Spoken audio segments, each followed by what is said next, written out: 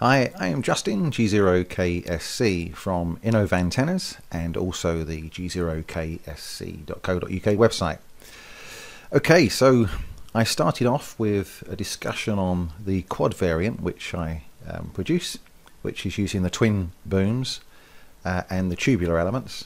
And I said at the beginning that it might spill over into a second part due to the fact that YouTube will accept videos of around 15 minutes long. This is now the third one, and I felt it was quite important to do the third, as there were a few bits that I'd missed when I reviewed back on the first two, which I really thought it was important to get across. And some of those was just some pictorial examples of certain antennas and how they look and how they can perform and how they can be manipulated.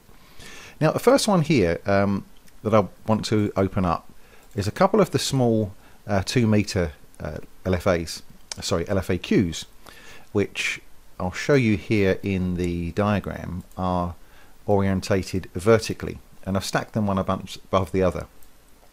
And you can see that there's a feed point on this side on the top loop and a feed point on the other on the bottom loop. So if you imagine that those are stacked on a mast and perhaps even rear mounted so that the mast is behind them, this could be for a repeater or something like that on 2 meters or VHF or any similar application. Maybe it was even a commercial use. But through being able to manipulate the feed points, distances, and with this rectangular style loop, some interesting stuff happens. Actually, I'm just going to put the detail step size up to 0.1 of a degree for more granularity. So when you're looking from above, so we've now got the antennas like this and we're looking straight down on them. When you look at what is produced, that's a very, very wide beam width. And as I mentioned before, beam width is controlled largely by the distance between the first and the last element in the array. And because, if you recall, on 2 meters, on the 2 meter band, these are just 14 centimeters apart, it means that the beam width can be very wide. When we stack that, the pink lines denote the 3 dB beam width, and you'll see it's a massive 121 degrees or 121.3 degrees. So it's quite a wide range.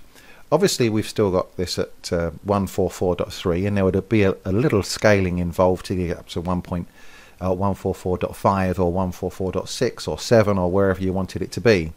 But pretty much it's going to be the same.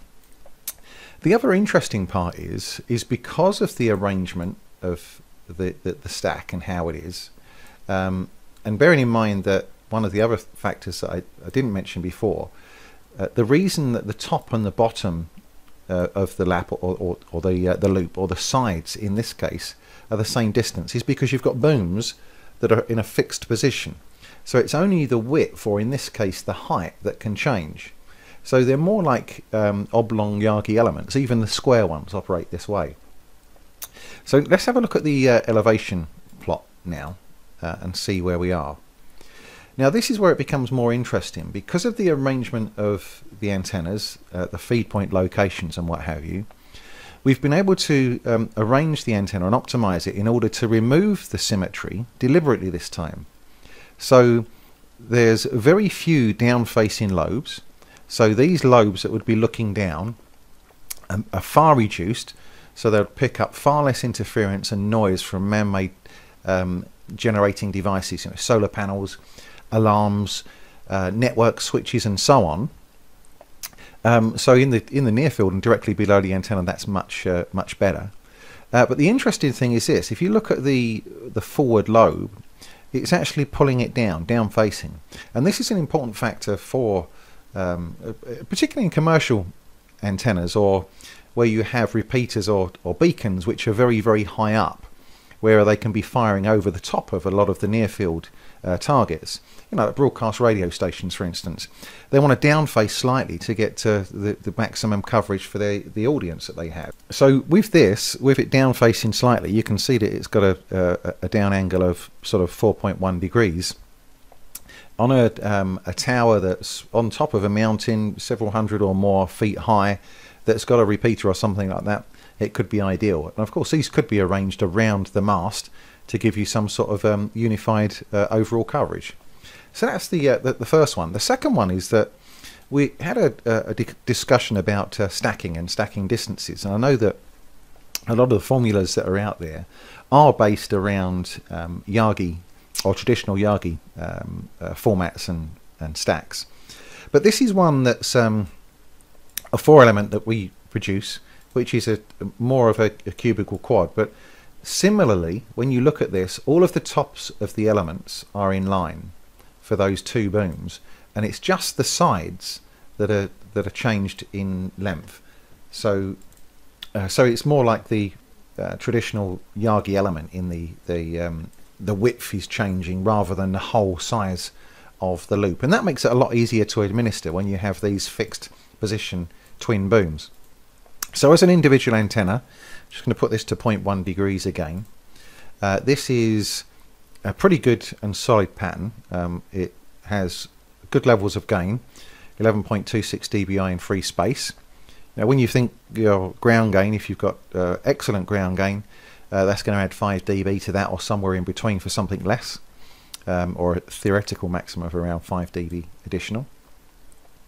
And the front to back looks good. But when you look at this in the elevation plane, if you've got anything in near field, you've got a tower directly over the, it might be over your shack, or if it's on a commercial tower or something that's got a lot of equipment below it, these lobes, down facing lobes, they're quite well down on the main lobe, but it would still be ideal if they were tucked in a little. So again, because of the nature of the quad and the feed point and the width of the quad, you can see that that's just down facing just a small amount. Its cursor angle is 0.1 degrees here. But the interesting thing on this is the stack. Now if you were looking at, this is a 6 meter band for instance, if you were to look at, say, stacking that at 5 meters, so we copy all the wires, 5 meters stacking distance, we can see that's how it looks pictorially. I'm going to leave the feed points as they are for the moment, and look at this. Now what you see is that this is only a 4 meter long boom, so they're relatively short. So 5 meters in normal instances might be considered perhaps a little bit too much.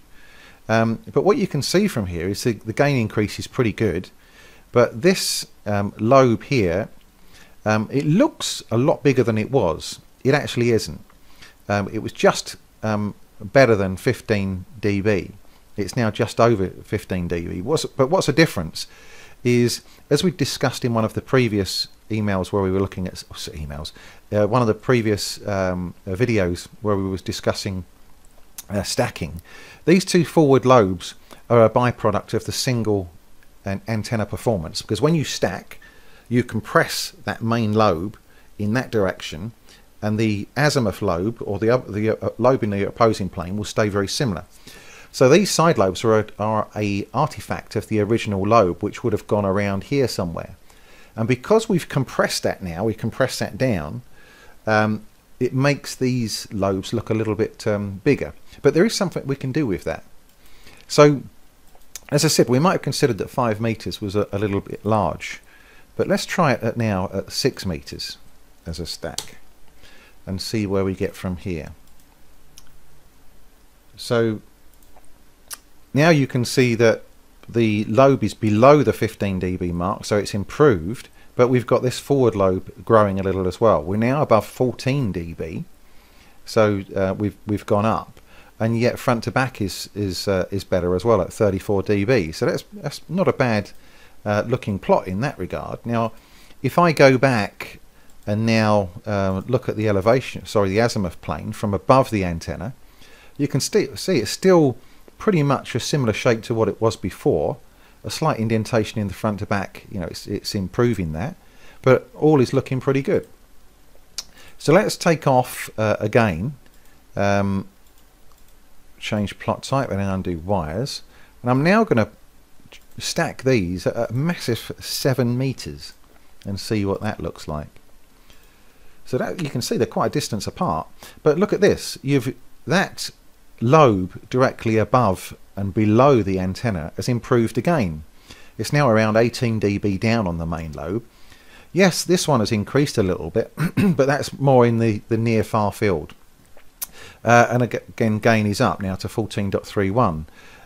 Front to back has started to be lost, but you know, if you was to play around with the figures on that, between the sort of 6 and 7 meters apart, you've got quite a substantial amount of performance there from two relatively short antennas that are not going to need any guy-in, that can be put on a fairly substantial sized pair of twin booms, and have got a great azimuth coverage. You know, if you look at it from the facts of the layout and where it is, the 3 dB beam width, 52 degrees.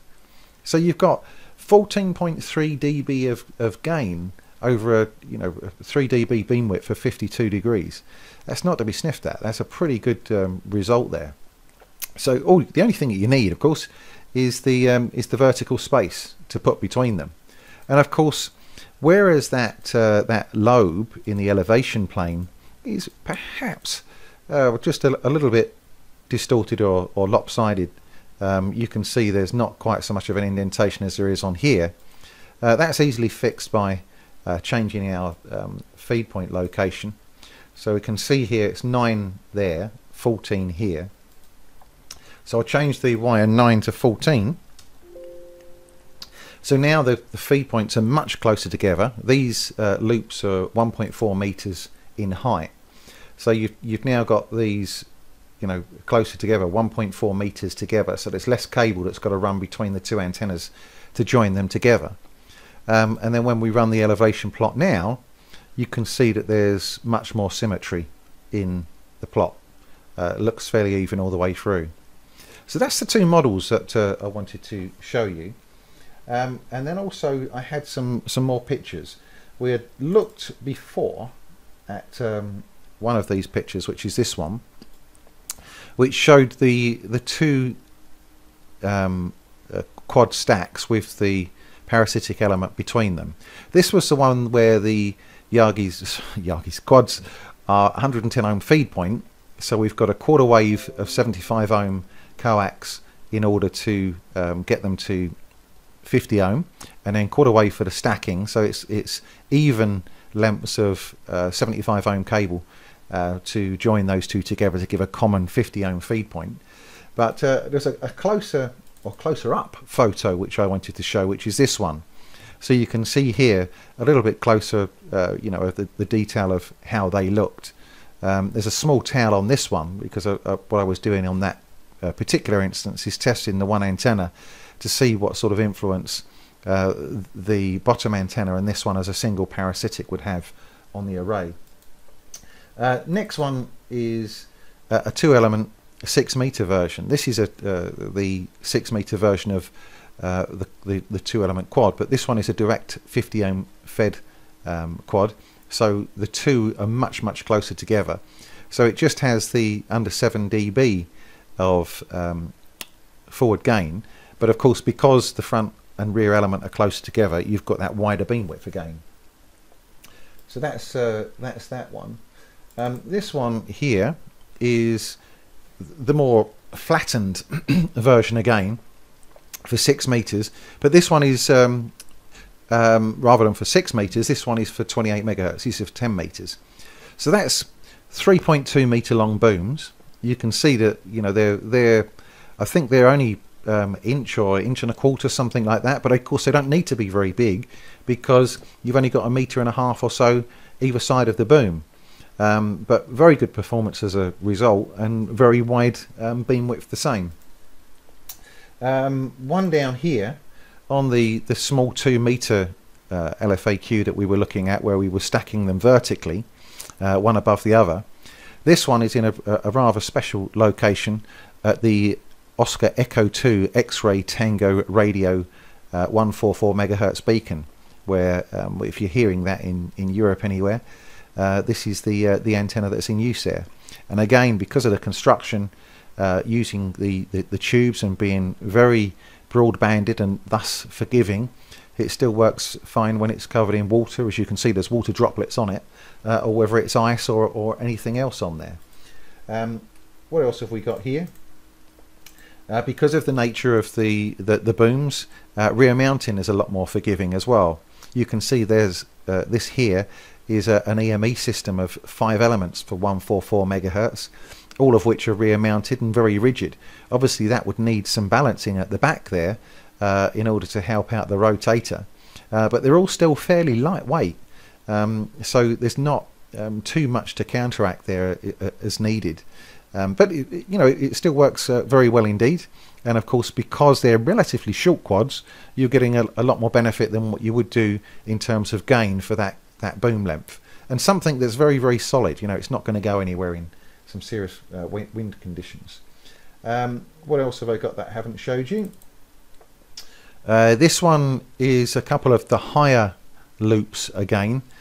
These are for 50 megahertz, and these are a wide spaced 5 elements. These are quite long. I think they're about 7 meters, 7.5 meters long, and these are at DK8 November Echo. So again, in Europe, if you hear them in the summer, then you'll see them spotting all sorts of stuff from all over the place, and maybe the first into North America and Japan from Central Europe as well on occasions.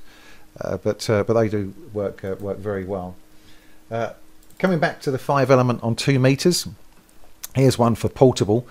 In the videos on this channel, you'll see that there's one of me outside the Innoventennas factory holding the 2 bars on one of the LFAQs, pulling them together to make it flat.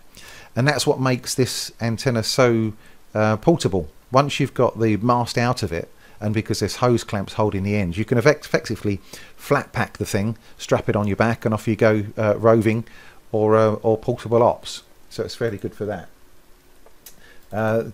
Just a couple more. This is a commercial version. There's 4 of these. These are for higher end of VHF in Australia, and it's tracking wildlife is what the purpose of these are. And you can see again in each of these instances they're all rear mounted. And finally, this is the 4 element LFAQ that we were stacking at 7 meters apart. So fairly compact. Again, as I said, it's only 4 meters. It can be very light. It only needs to be around 1 inch boom, but that's pretty much it. Right, I better close this because we're over 17 minutes. Not sure it'll upload. All the best. Thanks for watching. Please subscribe.